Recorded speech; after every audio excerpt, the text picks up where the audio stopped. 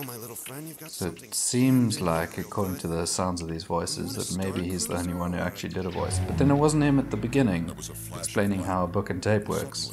R2-D2 began projecting a holographic image of Princess Leia into the center of the room. Help me, Obi-Wan Kenobi. You're my only hope. Luke sat there, dazzled. So I hope you noticed from last week the T-16 Skyhopper. Oh, turning, sorry. The stubborn R2 unit refused to play back the entire message.